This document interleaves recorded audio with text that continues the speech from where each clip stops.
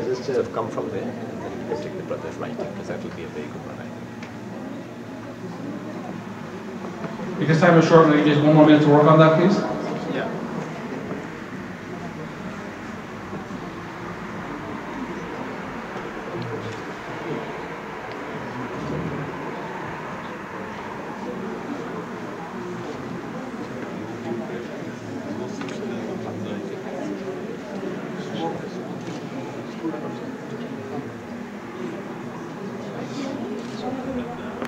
Your partners? I always look to assistants because they seem to be more willing to share, but anybody? Anything you want to share? What pressures you come up with? Community. I wrote blogs and TV shows. They talk about the TV shows that they talk about what the new adults are saying, stores that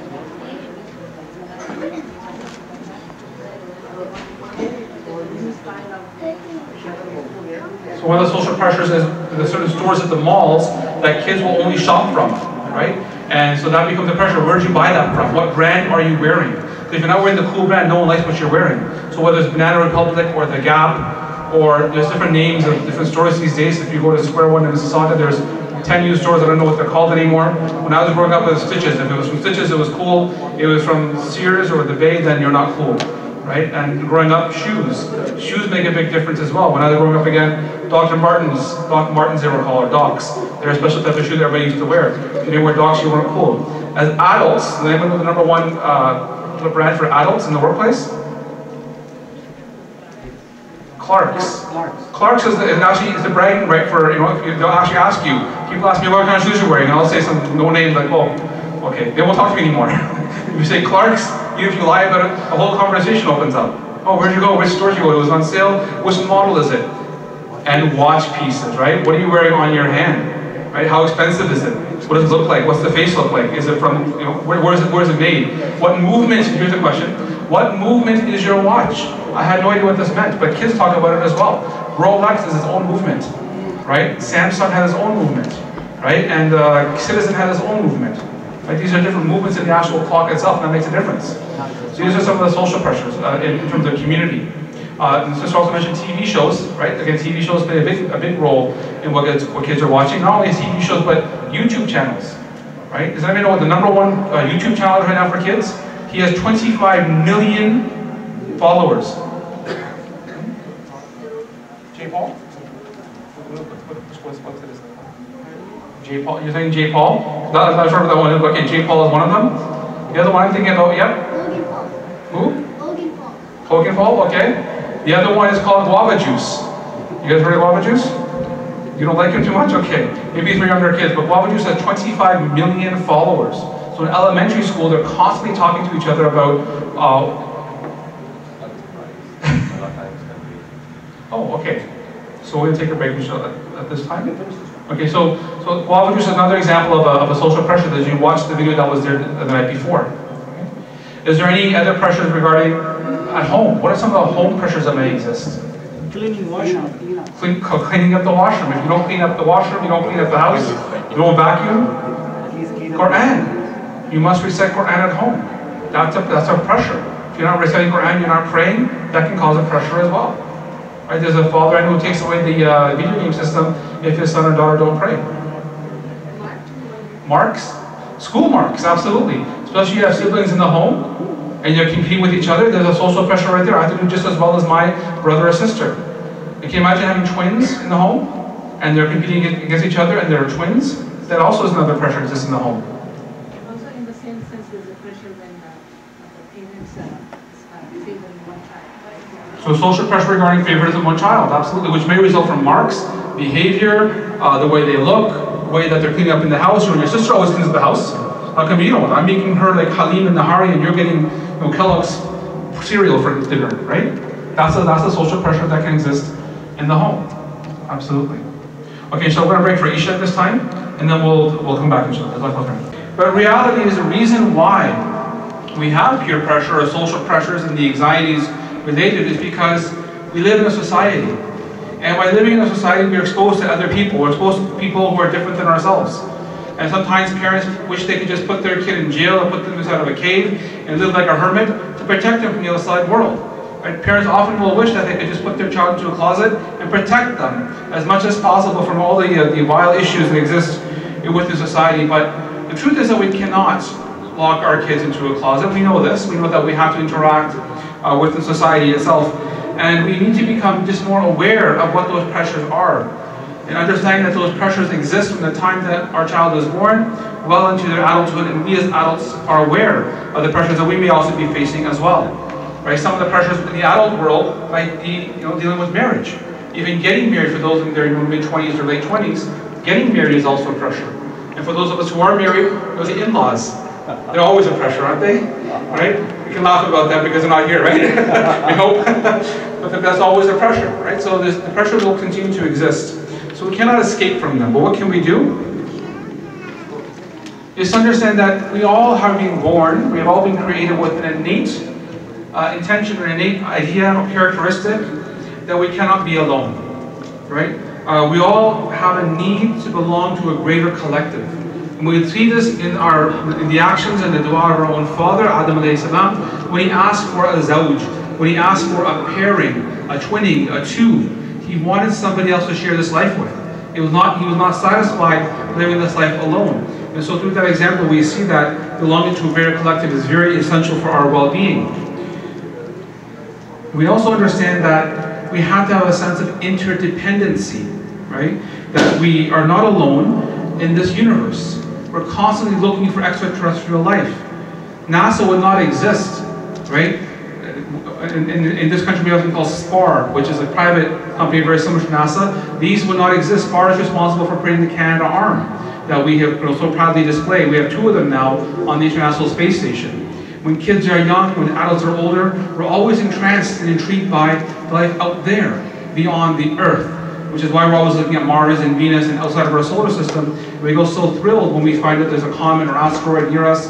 All these movies that they make on these topics are very intrinsic a part of our development as a human species, that we don't want to be alone. And the third is to develop the purpose for existence. Right? This is why society is so important. This is why these pressures are so important, is because out of those pressures, and when I think about this, how do you make a diamond? Pressure on coal. When coal is pressured enough, you get a diamond. The same thing for us as human beings, especially for our young ones. With enough pressure and a bit of molding, our children inshallah will become diamonds. And so it's important for us not to run away from these pressures, but to understand that through these pressures, we can shape and mold and help develop our children so they can also become diamonds as well. And that is by helping them to develop that purpose as to why we exist, right? And why we exist. And so I'll let this to Dr. Zaihan talk more about that. It's interesting, first of all, when you talk about the pressures of existence, they are not isolated to Muslim kids. The not Muslim kids also have the same pressures. Everything you're seeing here is actually the same perspective for the kids who are not Muslim. So when I talk to kids, and there's a few of them that come to the maktab here, I don't come around telling them about Islam. I first talk to them about who created you? Where did you come from?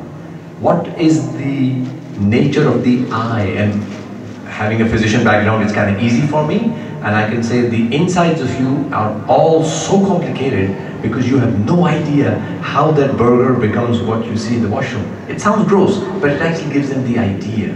And the more you probe with them these concepts, the more you bring into their heart the conversation. Because remember, the Prophet ﷺ has said, fitra, right? The human nature wants to know, what am I doing here? Look at the atheists. Look at the atheists of our time. They have the existential question as the biggest issue that occurs for them. They have no idea how to answer them. But here, we have been told by Allah, look, you and me have a remembrance of Allah as the primary reason for our existence, right? Primary reason. Allah Ta'ala actually has answered that question already. Do you think that we created this complicated human being for abas, for no purpose at all? No purpose at all? How's that possible? It doesn't have to be a big complex. Like I said again and again, I don't want your and my conversation to become so complex that the kids daily don't know what you're talking about. You simply look at a cell phone. That's what I use all the time. Do you think this thing can come about by itself? Do you think it's possible?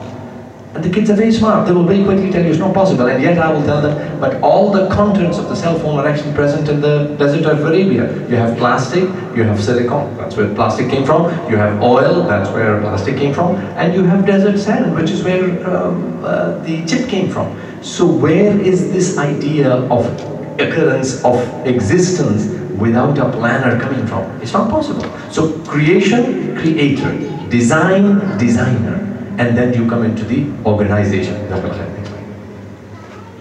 I highly recommend that we introduce Quran into our kids' life very early on. You know, when you say Qul huwa Allahu ahad, there is nothing that can counter that. Nothing. Bring in the concept to say, who wrote this Quran? Who wrote the Quran? Ask them. Let them talk to you. They have ideas, right? They will say, tell them. This was written by people who read and wrote at the instructions of the Prophet Muhammad, peace be upon him. This is a question that occurs to Christians also. If you don't believe that Muhammad, peace be upon him, is a messenger, how come he came up with this document that describes on one side the astronomy, on the other side it describes the unborn embryo? Where did this come from? How did it predict some of the things that we are seeing now? Like for example, the Quran has said, you will be identified by your fingertips, by your fingerprint. Kids are absolutely mesmerized when you bring up this information, provided you have it of course, you'll be amazed. You can actually create a dialogue with them. Peer pressure, bullying, right? There's bullying in the Quran. Anybody want to take this on? Where is bullying described? MashaAllah, the youngest one. Yes? Say again? Yusuf alayhi salam. MashaAllah, right? His brothers are big time pushing him around. In fact, they push him into a well. Yes? That's peer pressure. That's peer pressure right there for you. It may not be peer pressure from the outside, it's peer pressure from the inside. A man came to the Prophet ﷺ and said, and this is what, I use this because I use this for our children and for myself. It's too much, Dad. You've got too much information. You're 60, you know all the stuff. I can't figure it all out. That's exactly what the Prophet ﷺ was actually given. One of the men, the Baddus, if you like, the regular guys like me, came up and said, "O Messenger of Allah, the laws of Islam have become too much for us. Give us a means of access to something that we can actually cling to, which means we can deal with this easily. I can't read the whole Quran. I haven't got the time." Tell them, don't forget Allah. The simplest concept is to imagine a camera that is watching you 24/7. It's not that hard. The idea of CCTV is not lost on the kids. The idea of online observation of you is not that hard. You already have all the concepts. All you need to do is, how would you like all of your life to be discussed in front of the whole humanity? How would you like that to happen? Remember that we already talked about friends will become enemies. Why? Well, because they've now got a bigger problem. A bigger problem. It sounds complex. Actually, kids love the idea when you introduce the idea of accountability. And it has to come in gently. It cannot come in like the severe methodology that sometimes some parents decide to do. I hope this is something that's making sense to all of us. So at this point, we have talked about what is peer pressure. We've had a chance to share ideas about where peer pressure exists. We've explored peer pressure along with social anxieties and social pressures as well. We've understood the need for pressure to exist and the fact that we cannot escape it. So now the question is, what do we actually do? What are we going to do with this concept? What are we actually going to do to help our kids and help ourselves deal with the peer pressure? So the first is to acknowledge, sorry, just give me that where it is right there. It's okay, this is a different file, it's okay. So first is to acknowledge that peer pressure and social pressure actually exist. You see, when kids understand that, or so when kids can see that their parents understand where they're coming from, they're more likely to open up. So it's important for us to take away this phrase, parents just don't understand. It's a common phrase that teenagers will just say, that parents just don't understand. My mom and dad, they don't understand what I'm going through. They don't understand what it's like to be in school these days. They don't understand what it's like to have to go on Snapchat 24/7. They don't understand what it means to be posting on Instagram all the time. Mom and dad still watch Facebook. My God, that's so old. What's wrong with them? Right? Twitter, who does Twitter these days? It's all about Snapchat. So if we can share with our kids that we know where they're coming from, that we have shared the same experience, that we too were once 14, 15, and 16 years old, then we can start reaching out to them. You know, imagine ourselves asking the question, I wonder how I would react to this pressure. And we start to invite a conversation for our teens to partake in with us as well. Imagine going home tonight and taking this worksheet and showing to your teenager and say, look what I did. I just spent 2 hours learning about you and what life is like for you, and you know what? I learned something. And I'm sorry that I've not been there for you this entire time, but I will be there for you moving forward. Or if your kids are young, you say, alhamdulillah, I spent 2 hours preparing for the time that you're going to become a teenager. Let's start right now. Or it might be, you know what? You just started grade 9. I'm glad I went there tonight because now we can start together. Wherever stage is your children are in, it's never too late to engage with them. That's the point I'm trying to make. So let's start by looking at shared experiences. Okay? So on your handout on the second page, you'll find a chart there. Your parents and siblings, your friends in school, and your workplace. So I'd like you to take a moment and list for yourself, what peer pressures, what social pressures did you experience when you were growing up? With your family or with your siblings, your parents? What pressures did you feel when you were at school with your friends? And what pressures do you experience right now in the workplace, or maybe in the past workplace as well? So please take some time to fill this out. An example might be if I were filling this out, the first column, your parents and siblings, my parents wanted me to be a doctor, right? Like most parents probably, doctor, lawyer, engineer. To this day, my mother still tells me, you should go get your PhD so I can call you Dr. Omer. She doesn't joke with us, sometimes she's very serious, why don't you do it? And so that's the pressure I experienced as a parent, when I was growing up from my own parents. So please feel free to take a moment to fill that chart in. Again, the whole point is to relate it to our children and to let them know that we too have lived a life of teenage years. And just because we lived in a different country or a different time, it doesn't make it any different than today. From the time of Adam alayhi salam to the last person on earth, to the last breath is taken by the last person on earth, teenagers will be teenagers the entire time. Sometimes we as parents need to take a moment to remind ourselves that we were once teenagers and we once upon a time gave a hard time to our parents as well, or to our siblings as well, or to our teachers as well. And we have experienced the same pressures that our kids experience as well at their teenage years. Again, context might change, but the pressure is still the same. The pressure to conform, the pressure that, what are they thinking of me? What are they? Who are they? Peers, teachers, parents, community members. What are they thinking of me? Right? There are kids who don't come to the masjid because they're worried what the imam might think of them. Right? Or I'm not going to wear hijab regularly, they might be seeing me in the masjid, and they make fun of me because I'm wearing hijab in the masjid, but I don't normally wear hijab. This is the pressure as well. So the pressures have always existed. So the point is this. So over the next days and weeks to come, what I'm asking you to do as a strategy is to take this chart you've just filled out and once a week, share a pressure from this chart with your child. Share with them, your teenager, even your adult child for that matter. Share with them some of the pressures that you have experienced in life. And then the next is to actually teach them. It's not enough just to share, but we have to teach. And parents are our first educators. So we share experience with their child, and we might ask them, how would you have dealt with this if this was happening today? Or if you were me, 30 years ago, how would you have dealt with it at that time? And then you share what you did. Maybe you share the mistakes you made so they can learn from our mistakes as well. Right? A person can never live long enough to make all the mistakes in the world. We learn from the mistakes of others. So there's nothing wrong with us sharing our humanity, sharing the mistakes that we have made with our own children so that they can learn from our lessons in life as well. And how do we share them? What exactly is the lesson we're trying to share with them? It's this word, dope. Determined to overcome the pressures of existence. You can write that down, dope. Determined to overcome the pressures of existence. I have this hanging in my classroom in my classrooms where I used to teach. I have it hanging in my office as a guidance counselor. I have it hanging in my home as well for my parents, my kids too. My kids are sometimes my parents. My kids too also recognize as well. Being dope, okay? It's an old term from the 1980s and 90s, but it's a term that has always stuck with me as a teenager as well. Determined to overcome the pressures of existence. And this is what we want our kids to keep in mind. We want our kids to have that inner feeling, that motivation, that inspiration, the reliance upon Allah subhanahu wa ta'ala that Dr. Zaihan has been sharing with us. That whole concept that we have inside of ourselves, the energy, the desire, right? The enthusiasm to go and deal with all the pressures of the earth. all the pressures of life, all the pressures of existence, knowing that so long as we're determined to continue fighting, we will become the diamond that we want to be, inshallah. So this is the first strategy I would like us to share, that we would like us to start implementing. So this is something that you can go home tonight and start, or tomorrow morning. Tomorrow's a holiday. Having breakfast with your kids in the morning perhaps, sit down and share one pressure. And teach them how you got to where you are now.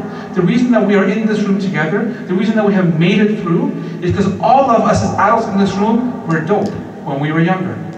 All of us were dope, and that's why we're dope today. And we want to teach our kids how to become dope as well. So I know in some instances dope is not a good word. Again, when I was young, just like wicked was actually a good word, and that's so sick, man, is actually a good thing. Believe me, when someone's dope, it means they're cool, all right? So we want to be dope. We want to be determined to overcome the pressures of existence. Second strategy now, okay? And this is also going to be number 6, part A on your worksheet. We'll get to in a second. I want to explain what this concept is.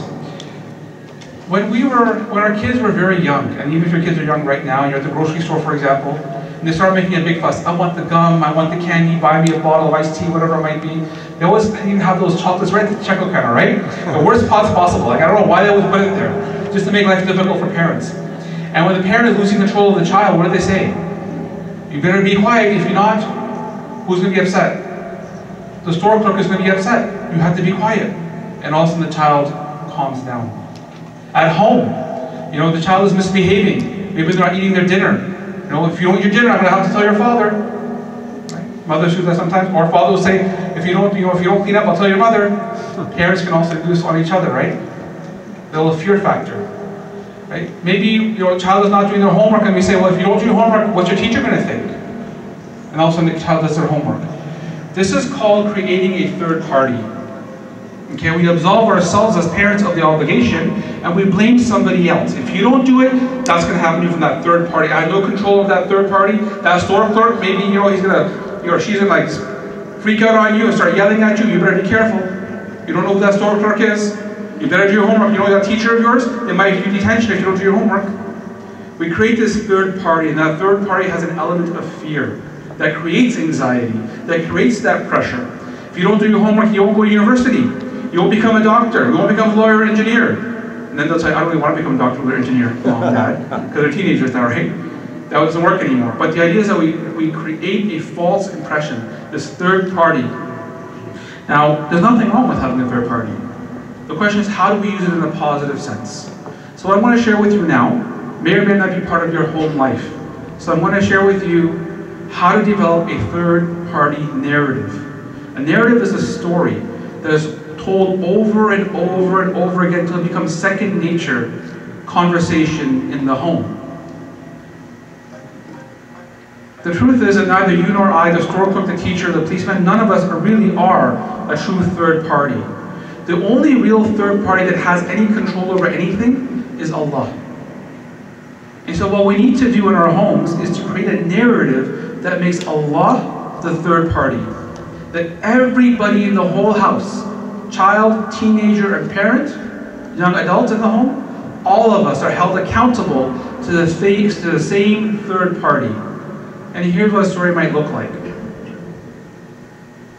Where did we come from? I'm asking you, where did we come from as human beings? I'm asking you. Come on, you guys have to know where you came from. From Allah. From Allah. Who was our father? Adam alayhi salam. Who was our mother? Hawa. Right? This is from Surah Nisa, verse 1. Ya ayyuhan nas ittaqu rabbakum alladhi khalaqakum min nafsin wahida.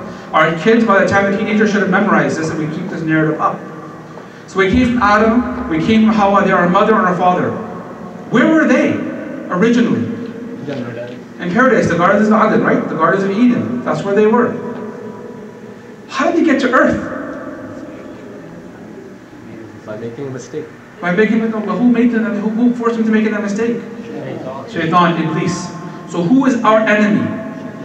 Who is our only enemy on earth? Is George Bush or Obama or Donald Trump truly our enemy?